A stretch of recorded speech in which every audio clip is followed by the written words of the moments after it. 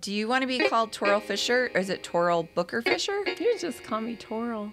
I am the artist formerly known as Toril Booker-Fisher. You can just call me Toril. My mom calls me Coral. That's fine too. Yeah. Oh, that's so sweet. Yeah. Someone upstairs suggested that I could be called Ericat from now on. Oh, I'm that's like, adorable. yeah, I want to be Ericat.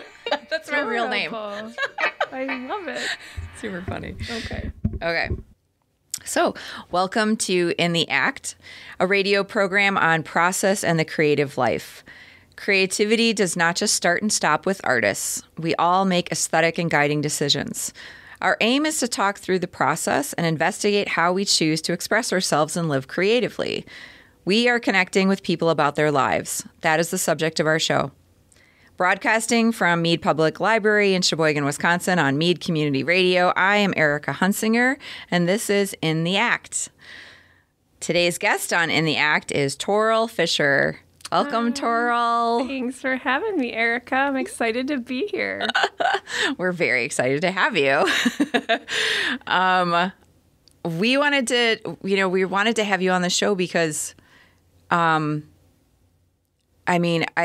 I follow you on Facebook too, but I've been to your art exhibits at your home, and you're prolific and you're always engaged in these amazing things. Like, just dynamic is kind of like the first word that comes to mind when I think about you. And so I just was hoping that maybe you could share a little bit about your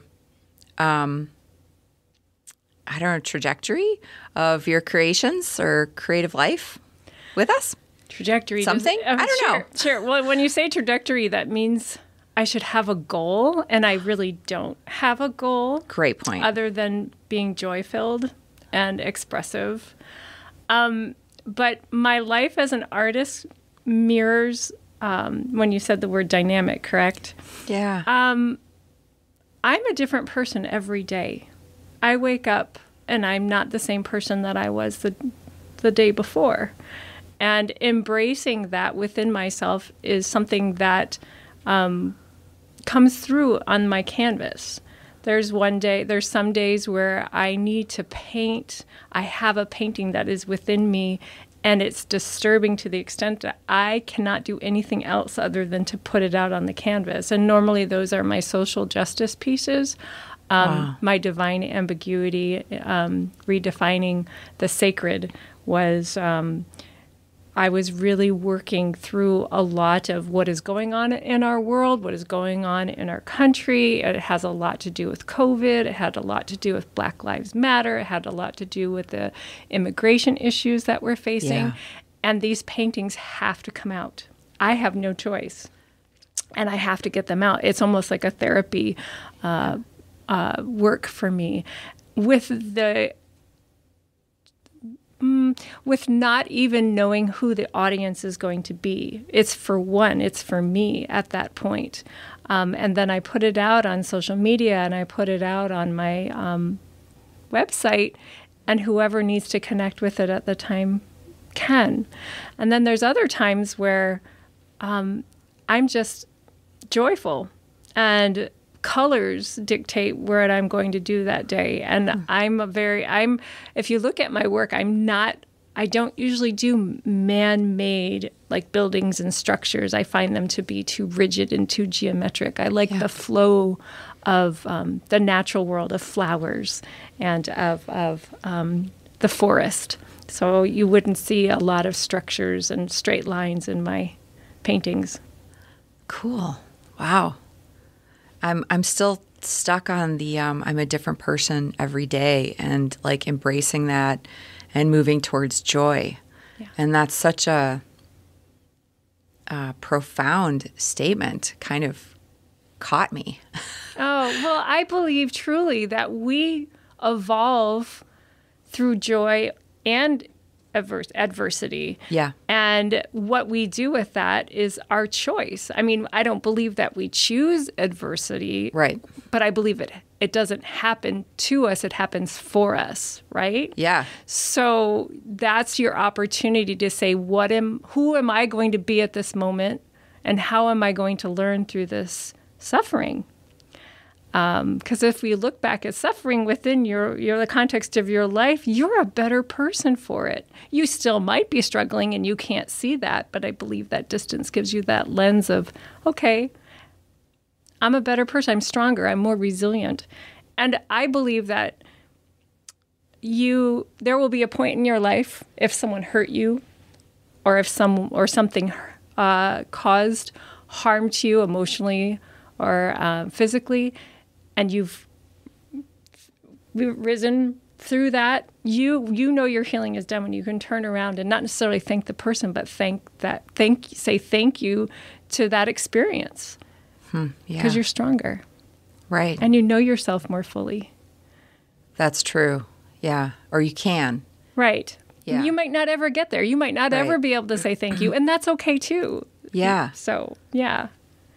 Wow. Yeah, that's such a process. I mean, and that process is a creative process. That's sort of like moving with the flow of what is occurring, like the experiences, and then not fighting against that, but accepting that this is where things are, and finding your footing within those potentially difficult spaces as well as joyful. Well said. Exactly. Yeah. Yeah. Oh, thanks. Yeah. Thanks for getting me. Yeah. Yeah. Well, I mean, it's really, I have to bring myself down a little bit because I was so excited to have you here. I'm like, so I want to sit into some more of the ideas that you're kind of bringing forth. And can you talk a little bit about like where those inspired, or where you learned about those ways of being, or was it like just... That's a really good question, where I learned about those ways of being. I think my affect has always been one of forgiveness, and one of always finding the beauty within others, regardless of the situation, always finding the opportunity to find the good and to find the beauty. And that's kind of getting into my Divine Ambiguity series. As we listen to the news and listen to podcasts and read the paper, there's a lot of fear in our world that's being perpetuated, and a lot of hate, and a lot of discrimination. Yeah. And my choice within the Divine Ambiguity series specifically was to celebrate those people who are being discriminated against, or people who are being that we're being told to be fearful of, immigrants, etc. And I painted those specifically with gold halos around them, because I truly believe we can find God in everyone. We can find God in people that we perhaps disagree with. We can find beauty in people that we disagree with. And I think we need more of that, because we're all doing this earth experience together. Right. We're all in this together. Right. And so I don't know if I answered your question. No, but, yeah. But I don't know if I necessarily have a moment where I could pinpoint that is who I'm going to be. I believe that I don't know, my affect is something that I've always been born with. I just don't let things get to me. I just don't have time for it. Interesting. I don't choose that. I could choose otherwise, and sometimes I do. Sometimes I get angry or frustrated. But then when I'm ready to solve it, I have to figure out, how is this serving me? Interesting. That's such an interesting process. That's a new little life cycle. Yes. In my head. I see like tadpole, frog legs, frog, like this like sort of life cycle of like that's the process for you that can go through that cycle. Right. Yeah. Yeah, it works for me.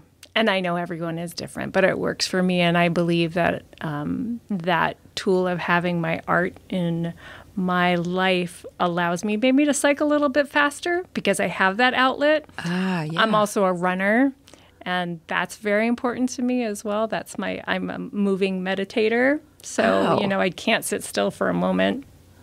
So I'm always moving, Yeah. and that's important. What does running do for you? You said it's running meditation? It clears my mind. Yeah. And then there's some times when I'm running, there's someone who I need to think about, and I spend that entire time. I'm surprised I haven't gotten hit by a car yet, quite frankly. Oh my gosh, knock on wood. You know how you get to, you're driving and you don't know how you got to where you are. Oh, sure. So it's kind of like having that moment. That flow. Yeah, absolutely. And I typically can get that in running as well. So running and painting, you can find flow. Absolutely. Interesting. Yeah. Yeah. Yeah. Can you talk a little bit about your what your medium is? Sure. For our audience, so they can kind of get a visualization about what Sure. you're. Well, I'm a painter. I was trained actually in oils, so I had to learn all the classic processes and old-fashioned processes of using rabbit skin glue. Oh, that's right. Do you remember that? Yeah, I You've totally been exposed to that? Yeah, Whew. I was. Yeah, as a vegetarian, I was very upset. I had a I guess rabbit I at the haven't time. processed that yet. I'm still mad. Yeah, right. Poor little rabbits. But anyway, and stretching canvases and such. But I learned in oils, and I found them to be highly effective until I had children. And then my children wanted to touch my paintings. And if you've ever worked with oils, they don't dry. No. Some of them can take up to 6 months to dry. And I said, well, I guess mommy's got to find a different thing to do. So I embraced acrylic paints. And I do like the acrylic paint medium simply because it's so forgiving. It dries so fast. And if you don't like what you see, you just paint on over it. I used to be a standard, let's go ahead and take this white canvas and paint on it. But I got bored with that. So I no longer use a white canvas. I actually gesso. And for our listeners today, gesso means you're actually prepping your canvas to receive the paints. You're impregnating the cotton fibers of the canvas and giving it the acrylic paint something to adhere to. So that's So that gesso. the paint doesn't bleed into the canvas itself, right? Into the Well, cotton if it doesn't weave? bleed, and it's like building a tooth, like as you would sand something before you're going to paint it. You're Yeah. building like a tooth for it to stick. So, I got bored with doing it on white, and so now I use black gesso. And so when you look at my work, you'll see where there's black is actually where I haven't painted. So I'm finding the negative spaces already in the canvas when I look at it. Right. So if you do look at my pieces, if you have the opportunity to see them, it's kind of fun. You have to Yeah. think in reverse. And it was super challenging, Oh, yeah. but I got bored doing it the other way. And Sure. and I really like the effect that it gives. It almost sometimes, if you look at my specifically my older work, it almost has a stained glass or a woodcut look to it. And I really like the energy that brings to the canvas and the play of color that brings. So yeah, Cool. so I always say I'm painting backwards, but Yeah. I'm getting younger too, so I'm evolving backwards. Excellent. Benjamin Buttoning it. Exactly. Well, it seems like your process actually goes with your philosophy because you're drawing light from the darkness. Oh my goodness, I never thought of that. Thank you for that. Yes, of course. I'm all giddy over here now. Yeah, true.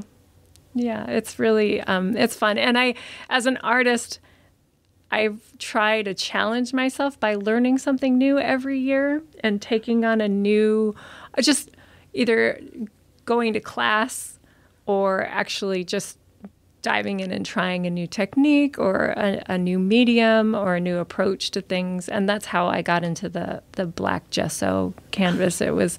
I just need to continue to always be a student. Yeah. I will never be a master of painting. I'll never be a master at life. But I just really wanted to, I just want to continue to learn. because you can get set in your ways. And that's what a lot of people say about my paintings. They're like, Toril, your paintings are never the same. And well, first of all, I'm not the same person each day. And secondly, I get bored really quickly. Yeah. And then I want to continue to learn. Yeah. Yeah. Right. Yeah. Oh, I love that. Yeah. Thank you. Yeah.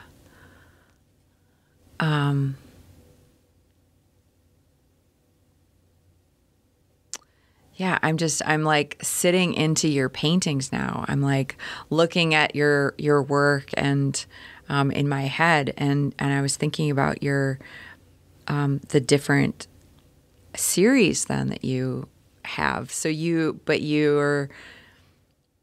developed these series like from just evolved from like learning something new, feeling it out, and then knowing that these sort of go into these template places, right? Yes, So right. your, what did you call it? Divine ambiguity? Ambiguities. Yeah, so that was for 2020.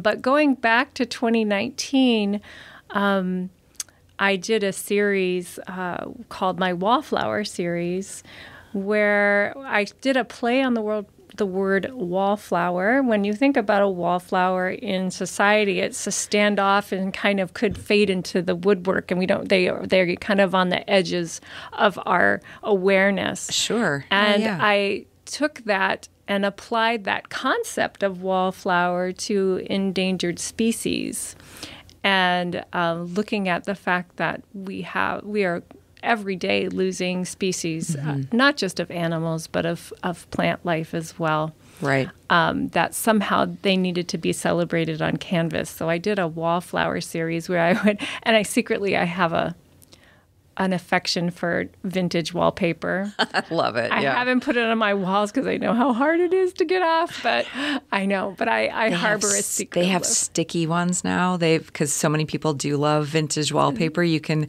stick it on and then peel it off. Yeah. They're super expensive. I was like, I need to sell a lot of paintings to be able to do that, because I would be changing my house every day, right. I think, because I'm different every day. I'd be like, that doesn't work.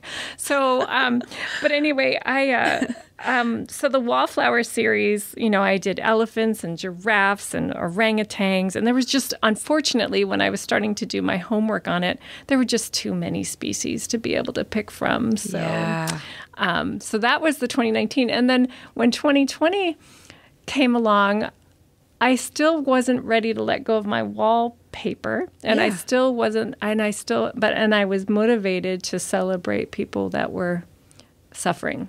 And I did a homeless woman.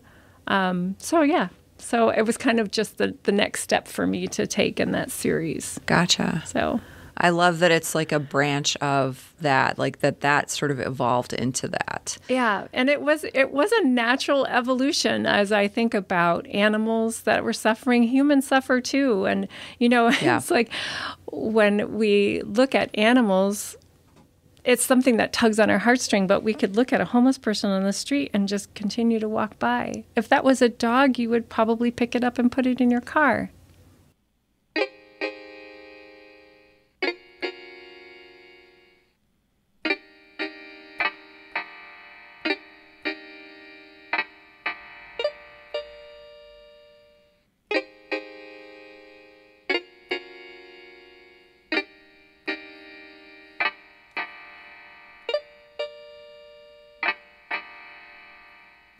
So welcome back to Mead Community Radio. Is that right? Yeah. Yeah. In the act. Hi, I'm Erica Hunsinger, and this is In the Act on Mead Community Radio. And our guest today is Toril Fisher. Thanks for being with us, Toril. I'm happy to be here. Thanks, Erica. Thanks for extending our talk about and diving into some of these things a little bit. I appreciate your reflecting on them and your energy towards it. So it's really fun. So right before our break, we were talking about the endangered animals and that there were too many from your research to actually paint them all. And of course. That, and then the connection to the next series that you were doing, and Yeah. and then you were talking about the funny rich people and their pets. Yeah, wealthy humans and their pets. So pets are wonderful. They're great things to have. Emotional support animals, I'm all for that. But I don't know. I don't want to be too opinionated here. We could do that later. But when I see an animal with a rhinestone collar or having a stroller and the doggy daycare for executive pets, I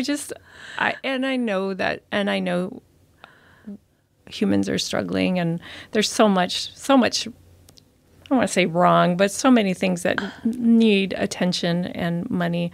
I just kind of roll my eyes at it. I don't get angry. I just kind of roll my eyes at it because I want to priorities. I guess everybody has their own priorities. And I didn't want to be judgy. I just wanted to kind of throw it out there as a humorous kind of play on those choices. Yeah. And so I find animals and I dress them up in these really crazy outfits, sunglasses, and you mean animals like on canvas. Okay. I'm painting them on canvas, and I put sunglasses on them, or some bling, or or some Victorian collars and what have you, and I put them with their servant human. Their servant human. That's really good. Yeah. And I come up with all these crazy names for them. And you know how they say when you spend a lot of time with you pick an animal that kind of matches you, or kind of you maybe pick a partner that matches you as well. Right. So I kind of have some similar concept between the relatability between the human and the animal. And the funny thing is, oh my gosh, I hope this particular individual wouldn't ever listen to this show, but I was kind of picking on this one person, and they came into my art booth and bought them all.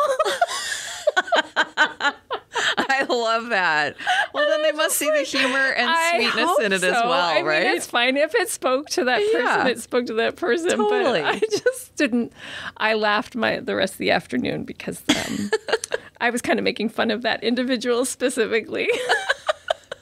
Well, it's very much like commentary, like the cartoons in the New Yorker, or that kind of right. And I'm not hating satirist on anybody. I'm just saying, I'm just trying to be humorous and and a little bit eye-opening. Some people just like the paintings, so yeah, that's great. I love it.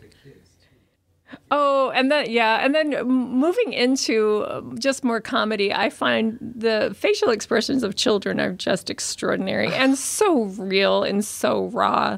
So I have this one painting of this boy who's very upset, and he's maybe 3 years old, and he has red hair, and he has another pet, I can't remember, but it's called No More Cookies for You. Kind of like at that moment when the dog and the kid learn that there's no more treats. When the dog and the kid learn. And then I have a girl with ponytails, and she's next to a tabby cat. And they're very upset, both of them. And that one is called Bath Time, because, cats would never want to take a bath. Right. So, and then I back these up in a crushed gold leaf background. And I frame them with a gold frame. So, yeah, it's kind of opulent, I guess. That's fantastic. Yes, it's really What do you fun. mean by crushed gold leaf? Not flattened leaf? But Right. So I'm taking the gold leaf. You can actually buy it pre-crushed if you wish. Gold leaf is so easy to break. I mean, you breathe wrong and it flies away. So Right. I just take it and I just rub it in my hands. And then when I put down the glue on the canvas, the gilding glue, I'm just literally just rubbing the gold leaf into the canvas, and it gives this really nice textural kind of finish to it. Oh, cool. Yeah. Wow. Yeah, kind of like hand squeezed avocados, Right. Guacamole. They say, was it hand pressed guacamole? I have hand pressed gold leaf now. Nice. I love that. I should charge more for that. Right. Do you charge more? No. Yeah, okay, just question. I'm always curious. It's always fun. Oh, that's funny. Yeah. And do you have, I mean, when you're like, I'm always learning, I'm always exploring, like, are these series, do they happen like do you decide like 2019 I'm going to do this series no. and 2000 no, and do they have an end date? Like, can you keep making them and like put them back into a series? Like, how flexible are you within that? Or I'm super flexible with that. If it needs to continue to come out of me, I'm not going to stop it, because then I'm not being true to who I am. Right. No, definitely not. I mean, there's always going to be commentary on animals and humans, and I'll just continue to perpetuate the series as I wish. Yeah. It's what's the beauty of being an artist is like, I wake up and I'm like, I want to paint an ostrich today, so I do. Yeah. Right. It's really quite lovely. And so is your process that you have canvases ready, or do you build them then? Like, I'm going to make an ostrich, and so now I need a vertical canvas, and I'm going to build it myself and wrap it. And like, do you do it from scratch? What's your? So so my process, I used to do all that from scratch, but in 2019, I decided I was going to become a full-time artist, and. Wow. Which was a really bad year in hindsight because COVID hit. Right. And last year was a struggle. But I produce 2 to 3 paintings a week, Erica, because I have to. Yeah. Because art is paying my bills now, which I'm not complaining. But so there's some point where I have to say, I just shouldn't be doing this anymore. I should be paying for somebody else to do this. So I actually buy pre-stretched canvases now. Yeah. Because it doesn't make any sense in my time. Yep. And my method to actually do that. Now, with regard to prepping canvases, I know a lot of artists who can paint more than one painting at once, and I'm not that person. Huh. I give it my all. I put myself into it. And even if I need to take a break from it for a while, it would be like cheating. I couldn't put my attention on another canvas. I just sit with it. And I'm in that process of thinking about it, or I'll go for a run, or I'll go, take a nap, or, do what I need to do to figure out what's not working with a painting before I will start another one. I'm all in from start to finish. Wow. Yeah. I love that. It probably would be good for me to try and change another way, because I feel like, I don't know, I'm all in. I guess I am a loyal dog to that canvas. So that. Oh my gosh, I love that. It's such a,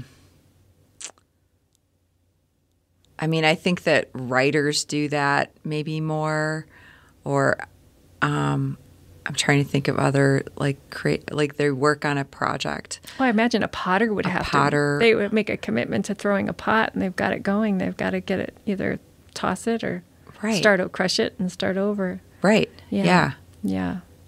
Interesting. Yeah. I love that. Yeah. And there's paint on my palette that I should be using if I'm stuck, but I don't. Yeah.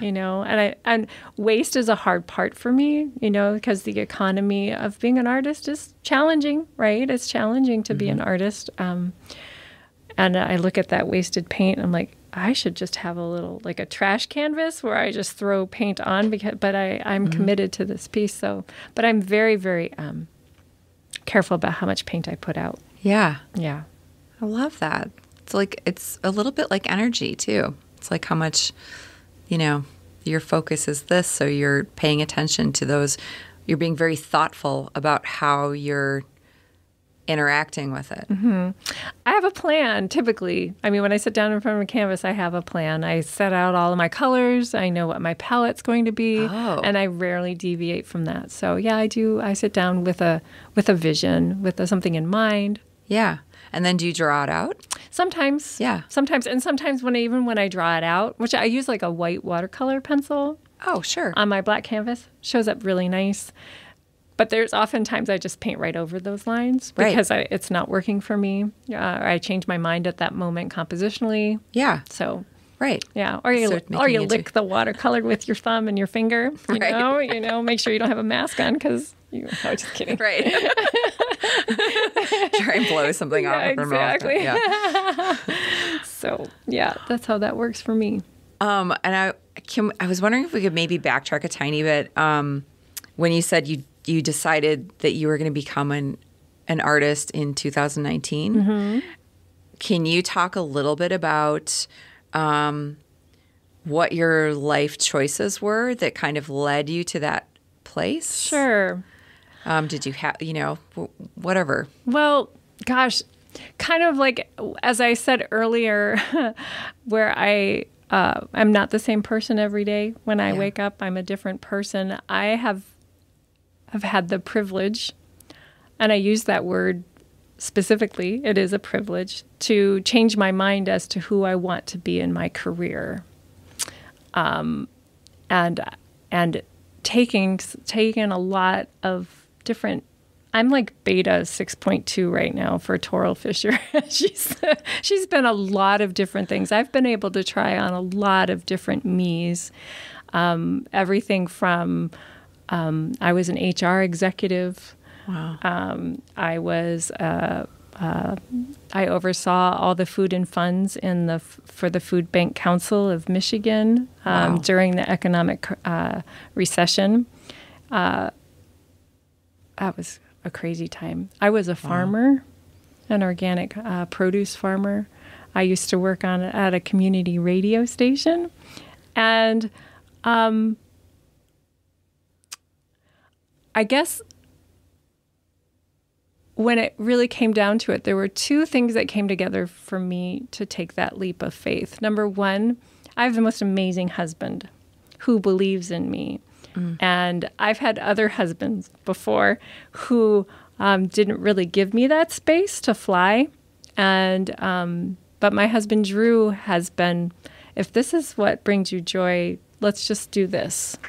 And I think I needed somebody to kind of like, not a safety net, but just that emotional kind of push. Like, I got you. We got this. Let's go. And the other part is more practical. Farming was what I was doing before in the Driftless region in Viroqua, Wisconsin. Farming is tough. Made me a better painter. But farming is such an unpredictable thing, and you're out in the fields 15-hour days, and at the end of the year, as you add up your receipts, you're still in debt. And so we were doing farming and fine art shows throughout the country, and then there was this one, it was in Minneapolis, there was one show where my husband was adding up our receipts for the weekend, and he said to me very simply, he's like, Toril, you made more money this weekend than we do in 20 weeks of farming, which is really easy to do because we don't make any money in 20 weeks of farming. Yeah. He's like, well, which one brings you more joy? And I said, both.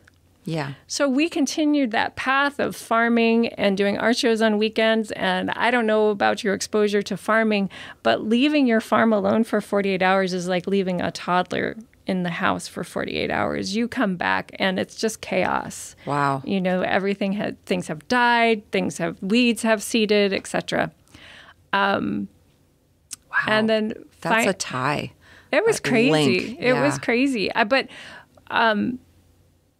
farming made me a better artist because I was so in tune with the life cycle of absolutely. Yeah. The cool thing about farming is you've got birth, you've got sex, and you got death.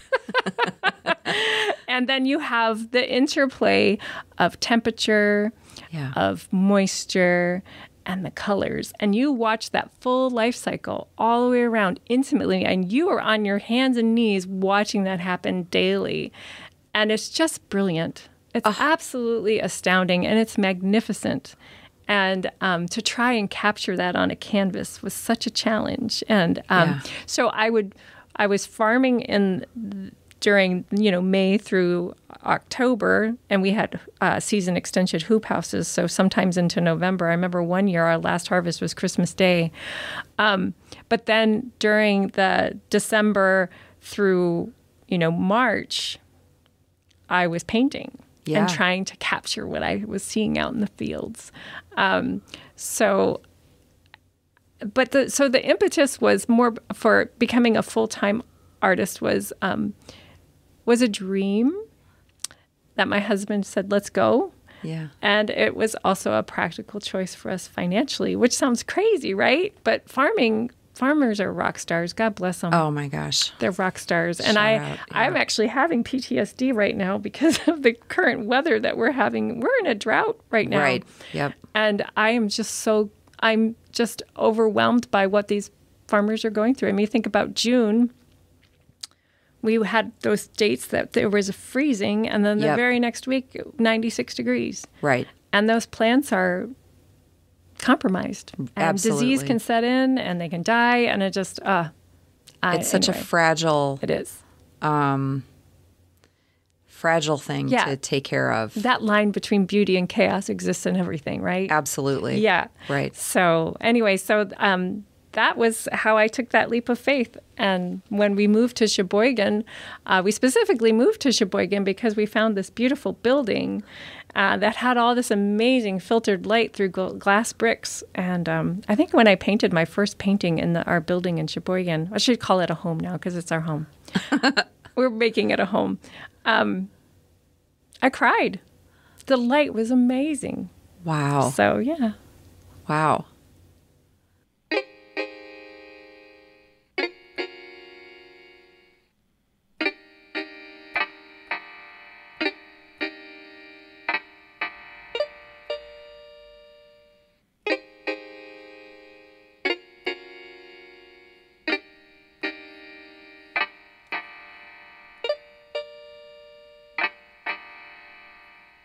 Hi, this is In the Act with Erica Hunsinger. We're talking with Toril Fisher today.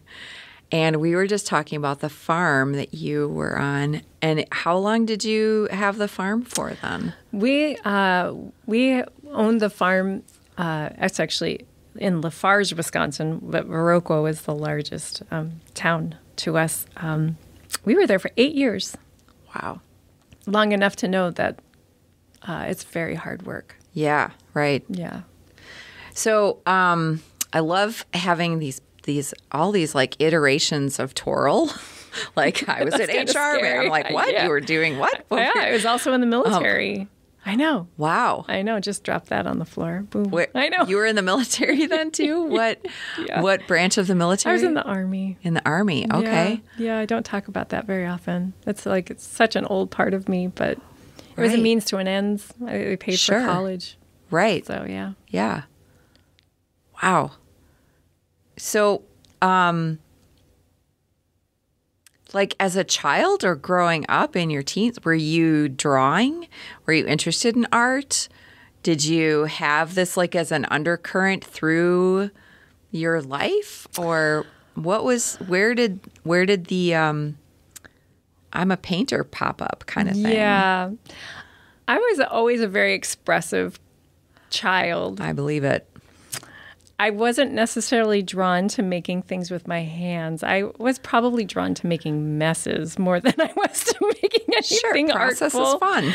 And I moved all the time. I never sat still. And I had a mother who was a creator, and a dreamer.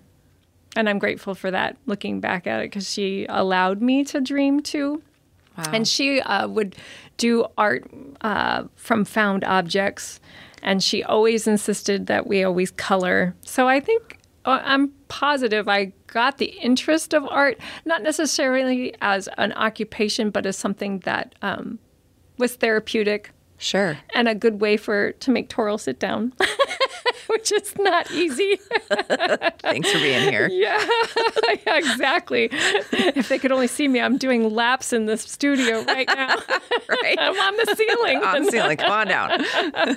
Stay there. It's fine. Yeah. So, I definitely got that from my mother, and I appreciate her more. And she has since passed, but yeah, that's where that came from for sure.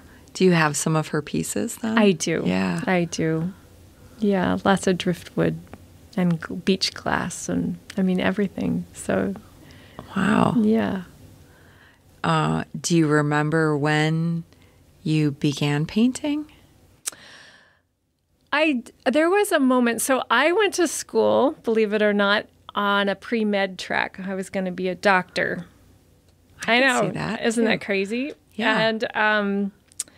And I got to organic chemistry, and my brain just blew up. I couldn't manage it. And I went to my advisor at the time, and they're like, this is the course that weeds everybody out.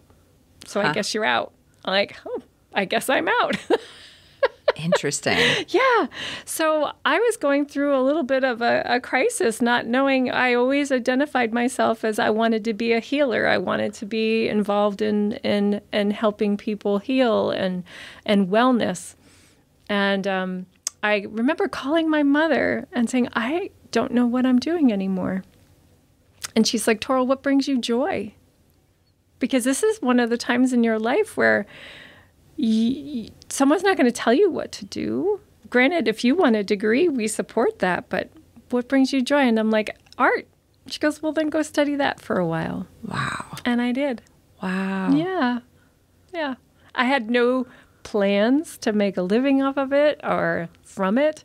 I just knew for some reason I needed to check that box and have that pedigree of a degree, which makes no sense really, but that was what I was told to do. And, when you're 17, 18 years old, you do that. Right. But I got my degree in my Bachelor in Fine Arts. Wow. Yeah. Far, far, far cry from being a medical doctor. But the ideas, again, that philosophy is that current line that runs through all of that is that being a healer, wanting to be a healer and finding things that bring you joy and to share joy with others and having that, that seems to run as themes in your paintings though, too. I would like to think so. I mean, people ask me, what's your whenever you apply to a show or you you respond to a call for artists, you're supposed to do your artist statement. Yeah. And I find that to be just a bunch of fluff. Yeah. So I usually say I really don't have a statement other than I want to provoke and I want to bring joy. Yeah. And I want to celebrate this human condition and this planetary experience. That's it. That's all I want. So I don't really have a statement other than that is their statement. I'm basically asking people, what does my art bring to you? Understanding that everybody is going to connect with my art. That's just not how it works. Right. Yeah. Right. So sometimes I want to be provocative. Sometimes I want to be soothing. Sometimes I want to put the word fun back in dysfunction. Right. Yeah. Right. And that's a shake up. Like that's a great way to shake it up then too. Yeah. And that sort of which makes me think of like then going for a run to like shake it up and to get into that flow, and that the flow is so important for these healthy actions or reactions to happen. Right. Right. Like that. It's such an elemental part of the creative process is to try and find that flow. Right. And you can't force it. And then once you realize you're in it, you're out of it. Yeah. In some ways too. That's so true. That's so true. I know. It's like when I wake up in the morning, I need to move. Yeah. I'm not usually touching my canvas till about 1 p.m. in the afternoon. Okay. And then I flow till about 11 p.m. It just takes me time. Like I need to, move and get all these things, all this other clutter out of my way, pay bills, clean, do laundry, etc., whatever. And that's all done before 1 p.m. in the afternoon? Not, I can't say every day, but yeah, but mostly? Typically, yeah. And then you paint from 1 until 11 almost. Almost every day. Oh my gosh. I paint almost every day, yeah. Wow. Yeah. That is shocking. Well, it feels weird on a day that I don't paint, to be honest with you. It's gotten to that point. If I'm not painting, it feels awkward. I feel like I've missed the opportunity to express myself, right? Right. So, yeah. I just finished up a commission last night.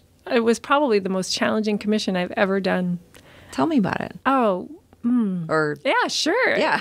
So this is a man who is a collector of mine. He has 4 other pieces, and he has a very he lives in a high-rise building. It has very minimal wall space. Yeah. So the fact that when he connected to me, I'm like, "Are you sure you really need a new piece?" And he's like, "Yes, I'm sure, because I know that space is so premium there and coveted." And he is going through a process of learning about himself. He's in his early 40s, and he is reconnecting to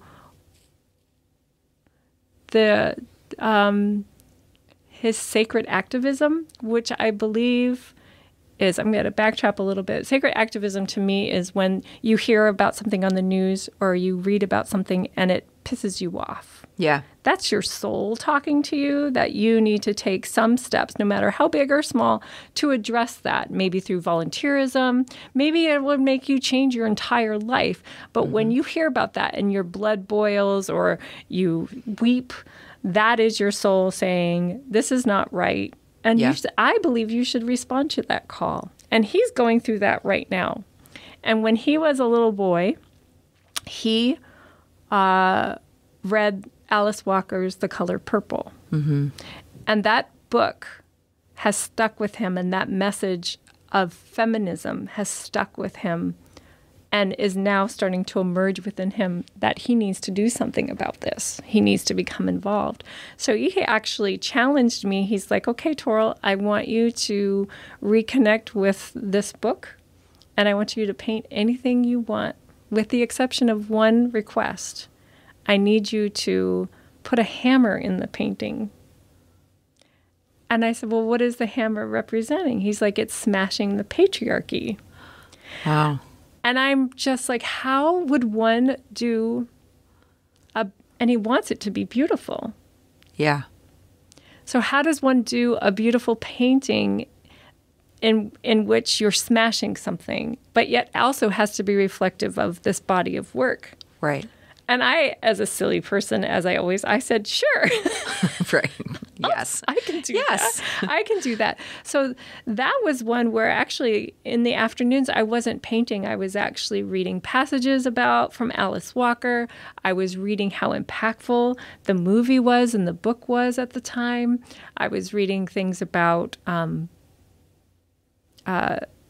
what the color purple, the actual color purple meant within the context of feminism. And that took me a week of just incubating the energy around his request. Right. And I finished it last night. I finished the painting last night. Wow.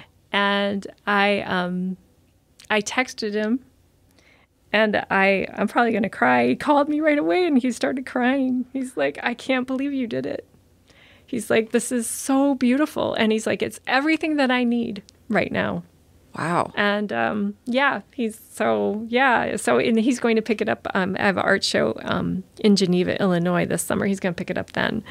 So, but that to me is when I feel my happiest, is when my piece of work not necessarily changes somebody's life, but answers a question or provides an outlet or soothes their soul, or maybe discomforts you in a way that you'll take action. Because I believe this painting soothes him, but it also discomforts him at the same time. Sure.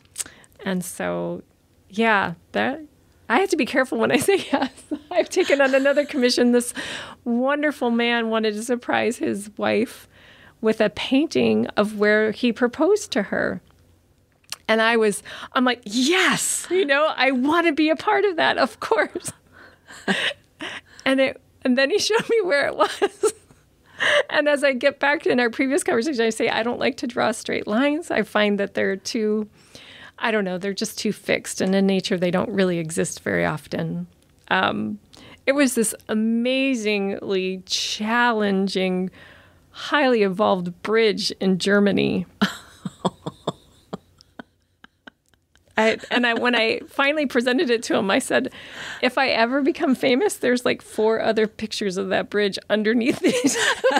Right. So I do have to be careful with what I say yes to. Yeah. But they were quite happy with the outcome of this bridge. But I had to there was a lot of running miles in between that way. Oh, I bet. I just couldn't do it. And that process of like bouncing between the two, like not between the two paintings, but between yourself, the painting, the idea, that steeping period of time, like getting back to reading the book and like I think of it as almost like adding tea ingredients, right? And like letting it steep to see like what's going to come out. Yes, and exactly.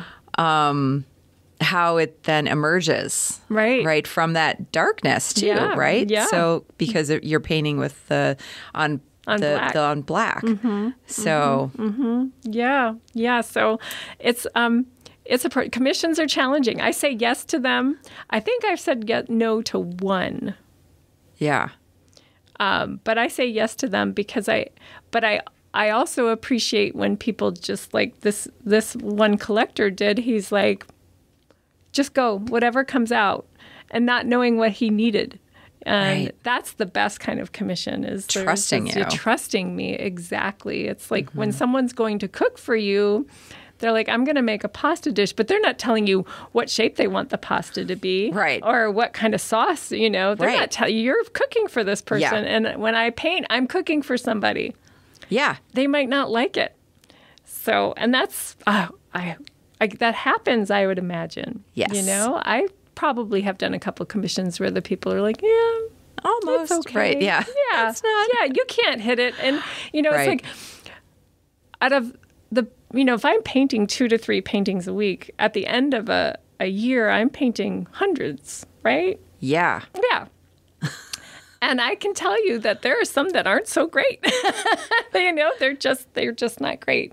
But there's a couple I would say probably about 6 a year that I go, yeah, there it is. And I don't know how that happens. There's just a flow. Mm-hmm. I mean, that just goes with any craft, I would imagine. Yep. There's a football player that, has a good day, or a runner that has a great race. The perfect golf swing. Exactly. That, and the sauce that's just right. Yeah, exactly. The sound that just, the improvisational sounds. Or the knitter or the crocheter with the right... Oh, yes. The right stitch. Right. Right. So, it just flows some days. Yeah. And there's other days it doesn't. So. And every day's a new day. Every day is different. I always, I really quickly, I took my running very seriously up until a point where I was attacked by some pit bulls. And I could have died there. And I was injured, and I was never, ever going to run the same again. But now I look back at those dogs and I say thank you. Because through that process, I look at, I used to race, and I looked at my split. I don't even wear a watch anymore when I run. I look at my split times and go, oh, I'm a loser, And then it's just and then after that dog attack, I was just like, what am I doing this for? And now I do it because it's just who I am. It's my meditation time. It's my me time. And I would have never had that mindset had I not been, mauled by a dog, right? Wow. So I'm grateful for that. And I can say thank you, to those big dogs. So taking that agitation and looking at that as something that it's a building block, right? Sure. And granted, some people just continue to be agitated, and it just seems so unfair. Well, I think that so much of it, too, is what support system that you have around you. Of course. And, what options have been allowed for you. Yes. To be able to create a a different way, like to know that there could potentially be a different potential you. Right. But you're only ready to do that when you're ready. You know what I mean? It's like you can just continue to just get hit, smacking your head up against the wall. Yeah. And if you're not ready, I believe in my woo-woo way is that you get to come back and do it again. Yeah. Yeah. Right. Yeah. Because you didn't learn anything. You didn't. I think of it as a spiral instead of a circle. Okay. Because we're in this life, like because our life we're different every day, we might encounter the same thing and we might make the same choice about the same thing, but we're not in the same situation.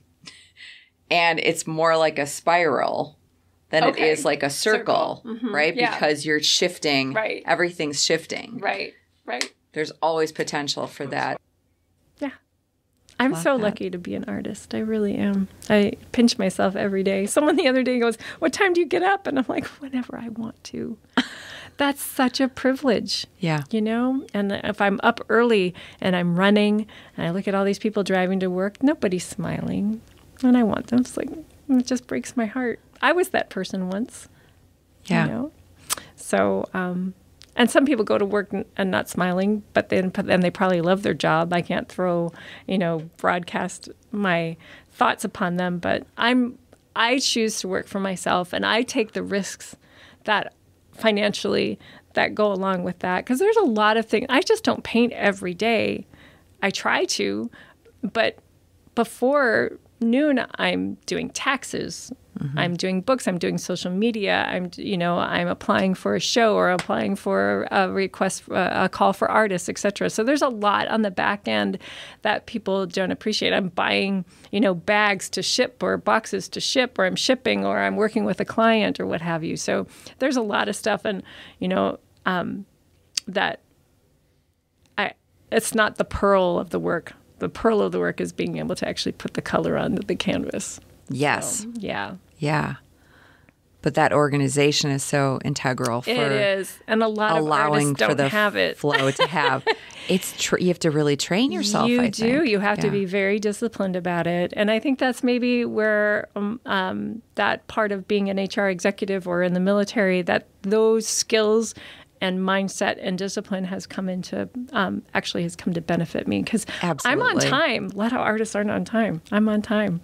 Yeah. If I say I'm going to be there, I'm going to be there. If I set up a meeting, I'm going to be there. And a lot of artists kind of, and I understand how you can totally get lost in your work, but people are like, "You're not typical," and I'm like, "Well, I've been so many different persons before, so yeah." And there's lots of different kinds of artists. Yes, there are, for sure. Yeah. For sure. Yeah. How can people get a hold of you? What is your contact information? So they can go to my website, and there's a little messaging thing on there. So if they go to my website and they want to contact me, it says contact artist on there. Okay. Is that the easiest one for you to read off? And that's torilart.com? Yeah. So TORILART.com? Right. Okay. Yeah. There's email, and there's a whole bunch of ways, but they can find me on Facebook and Instagram and message me through there as well. Thank you so much for being here. It was such a pleasure to have you and talk with you about your life and your work and your philosophies and everything. Oh, well, it was a pleasure to be with you. And I'm so grateful that the library has this for the community, this radio. It's amazing. And everything that Mead does for the people of Sheboygan County and Sheboygan is, I'm grateful for it. So thanks for inviting me to be a part of it. I appreciate it. Thank you. Thanks.